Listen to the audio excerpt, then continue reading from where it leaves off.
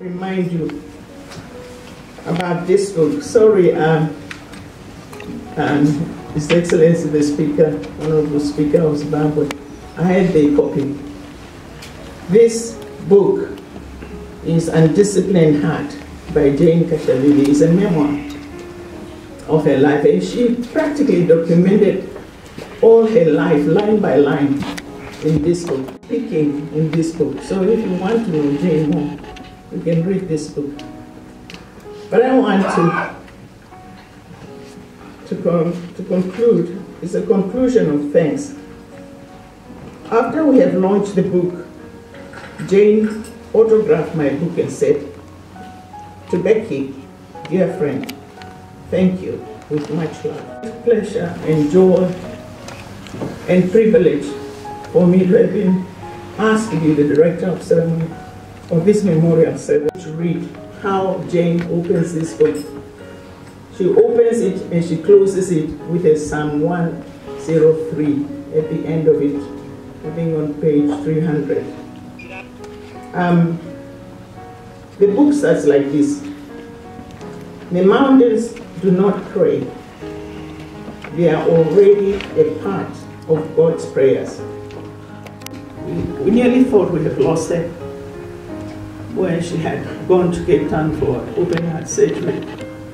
And then she came back and she gave a testimony right here. And God has extended her life with that pacemaker for 10 years and more. But memorial service and burial service, may God continue to take you where you had believed you shall go.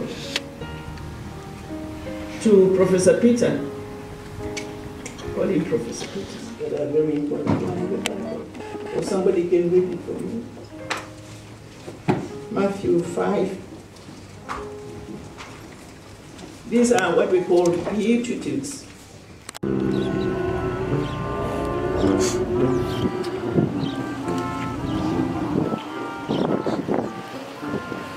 Into the Lord's most gracious mercy and protection, we have entrusted our sister Jane, and we now commit her body to the ground, earth to earth, ashes to ashes, dust to dust, in sure and certain hope of the resurrection to eternal life. Our Lord Jesus Christ, who died, who was buried, and rose again for us. To him be glory forever and ever. Amen. Hallelujah. Hallelujah. I heard the voice. I heard the voice from heaven saying, "Write this. Blessed are the dead who died in the Lord, and blessed indeed, says the Spirit." And the stars begin to fall. Oh Lord, what a morning! Oh Lord, what a morning! Oh Lord, what a morning! When the stars begin to fall, did